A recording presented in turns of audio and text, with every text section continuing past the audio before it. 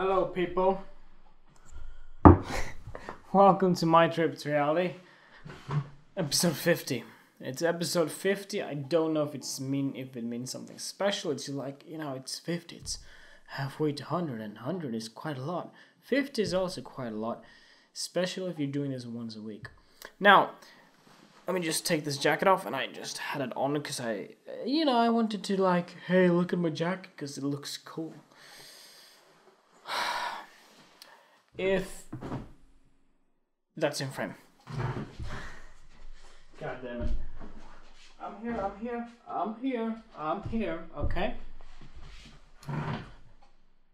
I mean, honestly, how am I feeling? I am so tired. Just physically, really. And let me break it down to you. This is probably gonna be one of the more real episodes, okay? I finished work, and I felt like, it's episode 50. I was supposed to bring out the audio episode on Wednesday. Even though if not a lot of people are listening, I like to, obviously be on track, Yeah, being on track. And when it doesn't happen, it's like, damn it, I should have this under control. And when I don't, it's like, when it's something important, like this is important for me. I'm drinking coffee out of a whiskey glass. Okay. And goddamn, I really need that coffee. Okay, so the thing is, there's a little bit of backstory to why I'm so fucking busy with my other job. You see, this is the most raw as you can get me, I think. I'm at the rock bottom. I feel like I'm at the rock bottom. You have to have a social life. But you also want to do your photography. You also want to be your own boss. I'm not saying I'm giving up. I'm never fucking giving up. But I'm at the bottom right now. I'm at the rock bottom. And I'm doing my 9 to 5. A lot. 5 days a week. And then one of those days, social life. Being Dennis. And then also photography. Okay, so if I have one day to focus on photography, I have my business, I have my fashion, and I have my art. Within one day, no. Then doing small things on one day, and you're not getting a lot of things done. You're just focusing on 3 major things that is like you're pushing so little if you're just doing it one day.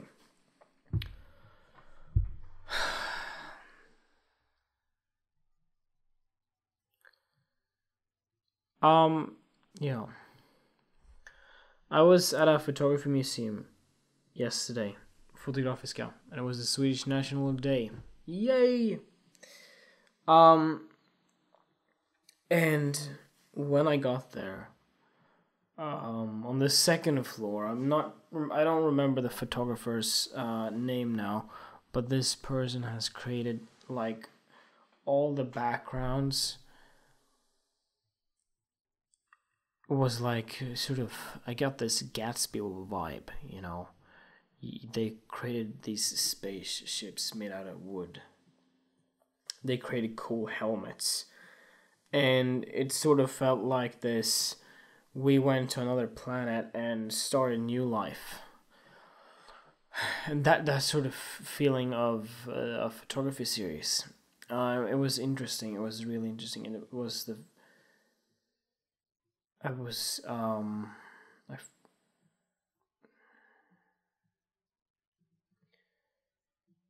I felt alive.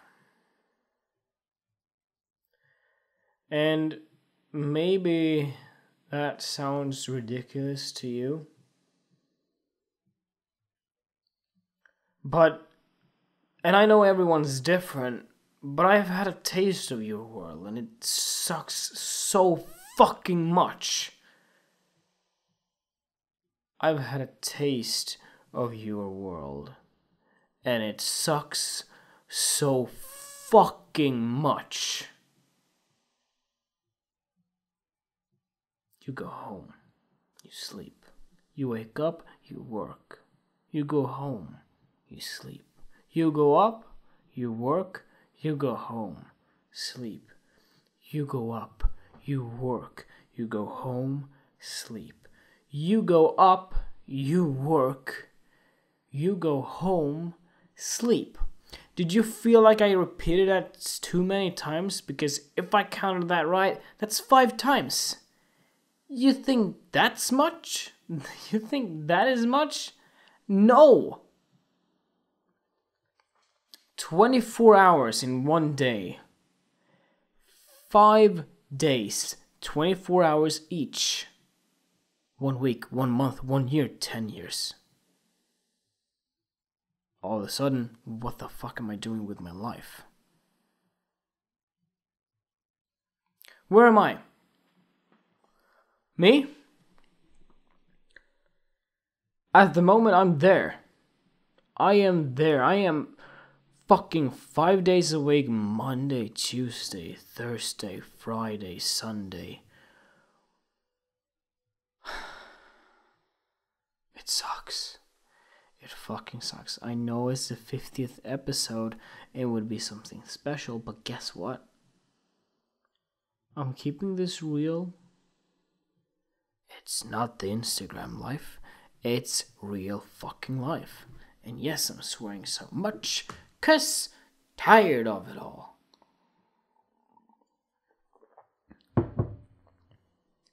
Am I only complaining? No.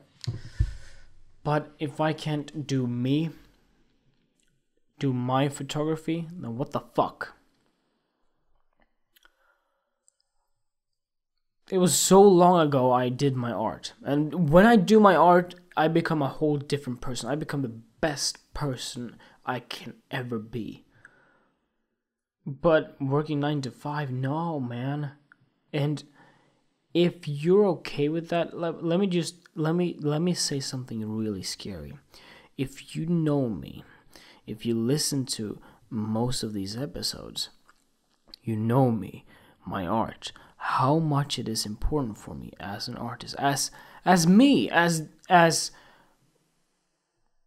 happiness for me. That's me creating my photographs. That's happiness, feeling alive. And I told myself this yesterday in the mirror.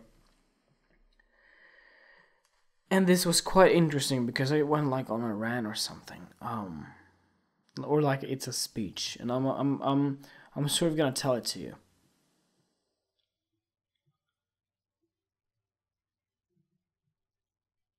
You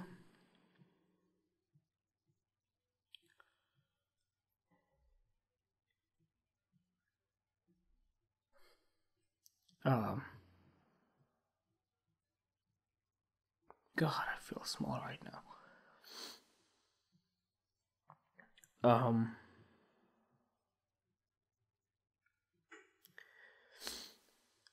Sorry.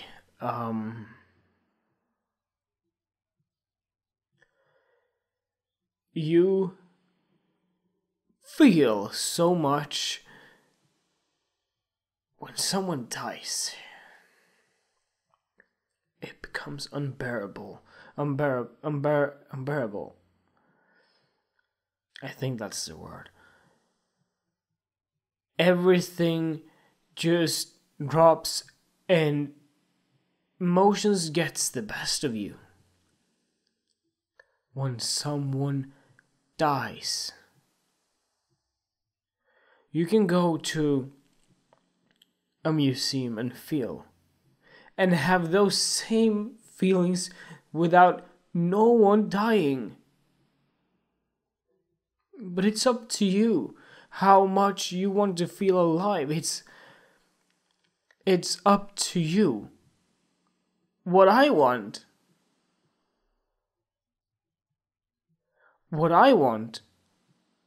is for you to feel with no one dying.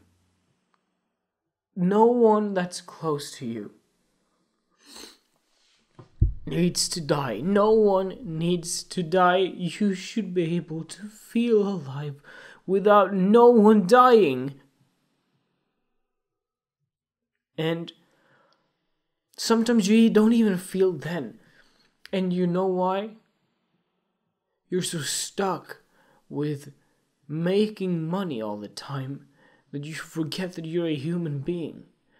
If you don't believe me, I've been there and I'm there right now. Why I'm crying, and this is the first time I cry today, is because I do things I want to do, not things I need to do. But I'm being forced, in a way.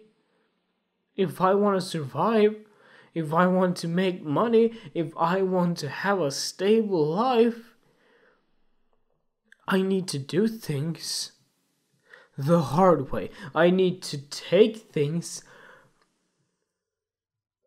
as it is and always tell myself that I'm never fucking giving up. You can punch me as much as you want, reality. You can put me out through the ground. You can... I don't fucking care. I'm getting where I want. I am getting where I want. I am getting where I want. Fuck money. I need to make it. But I'm gonna make the money. I'm gonna make the money work for me and not the other way around. And now it is that way. I work for the money. I carry tons and tons of weight every single day, and if you don't believe me, that's actually true. I did some fucking math on it, really. Like, let's say, a carton of, like a box of fries is 10 kilos. And if I throw 50 of those fries, that's 500 kilos. Yeah, that's 50 bucks of fries. That's not much. We do 100, 200 each, maybe. That's a lot of fucking kilos. And then there's the other stuff, like the burgers and just like everything that the restaurants need. You carry so fucking much. So, in a way, yes, this fuels me, because I'm getting the shit out of reality. I am working at a job that gets me good money, but I sacrifice my physical body, my muscles and everything. And that fuels me so fucking much, but I'm gonna be honest, it hasn't fueled me for a while. You know why? It did first, when I first started it. You know why? Because I thought it sucked. It still sucks, but I've gotten used to it. That's so dangerous. And I'm looking at you who's making money, maybe not doing a shit job as I'm doing, but another job. At first, when you first started there, you might got confused. Do I want this? Or no, fuck this sucks. 1 year later, maybe even less than 6 months, maybe 10 years later, you've forgotten who you were. That job you hated, you forced yourself to like it. Now, you don't even know what happiness is. Am I making sense, or am I just like, yeah, you're pushing it? No, I'm not fucking pushing it. Trust me, I'm not fucking pushing it. If you had the taste of feeling, like if you had someone died, I need to go that fucking far. And that's so horrible. I need to go like, have you ever felt, yeah, when your mother died, maybe? Do I have to go that far for you in order for you to like realize that, oh yeah, I do have fucking feelings?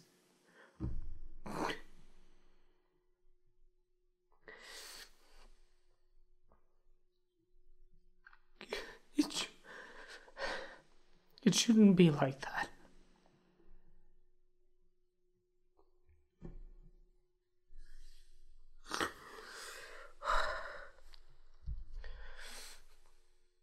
What am I telling you? I'm telling you how I feel. I'm telling you how I feel. And then please wake up a little bit more every day. And I know it's fucking hard because I'm numb. I am numb when I'm here. I always get revived in a way.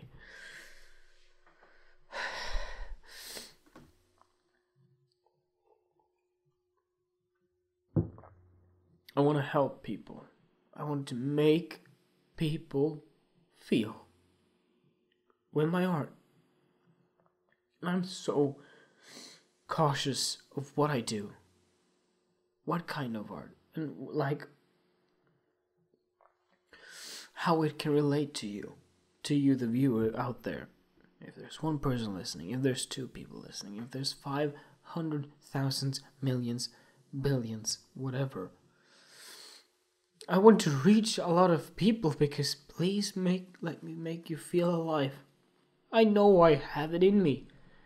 I know I can transfer a feeling to another human being, to two people, to three people, to again 500,000 millions and billions of people. I know that. I know that.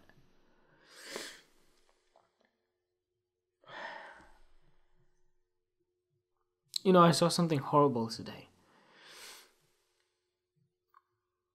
And I think it made people feel, close relatives to this person feel. Maybe it will even make you cry. And yeah, it should make you cry. Or you might get sad, even though you don't know this person. But it's horrible, right? These things shouldn't happen, these horrible things. But because they do, and the more horrible they are, the bigger chance of you feeling.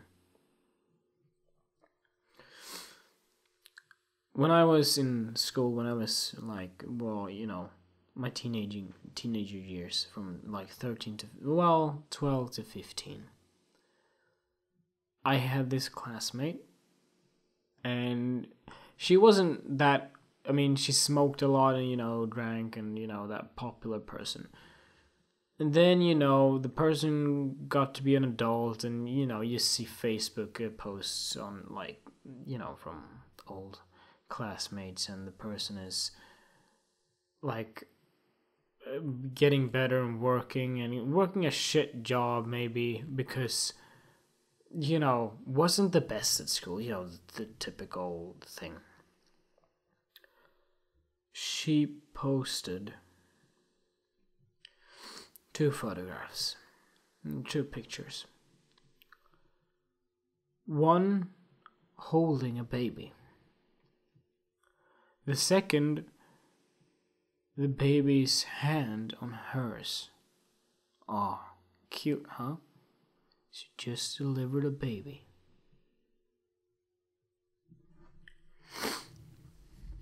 That baby died before giving birth. So the baby that she was waiting for maybe 9 months. Look at my belly. It's getting bigger. She's soon gonna come out. Fuck. She's soon gonna come out, and obviously that happened. Fucking Siri. The baby's soon gonna come out. Say hello to the world. Comes out dead. Haven't even had one gasp of air. Dead. So this 23-year-old mother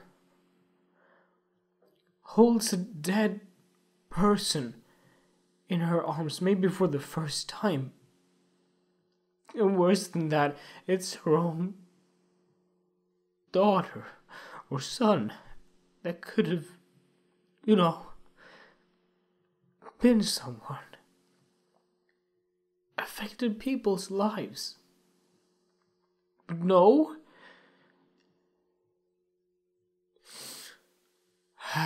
No.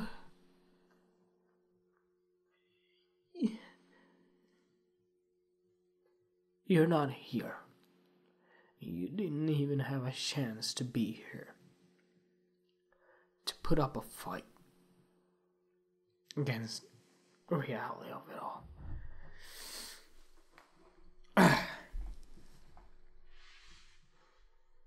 And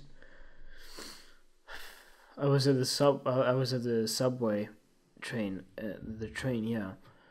And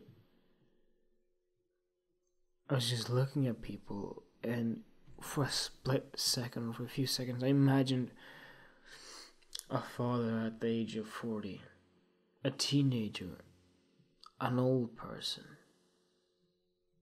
all being babies. Because we've all been there. But now we're here, we're different, we look different. We've been through so much. But not this baby. No. For some reason, before it even started.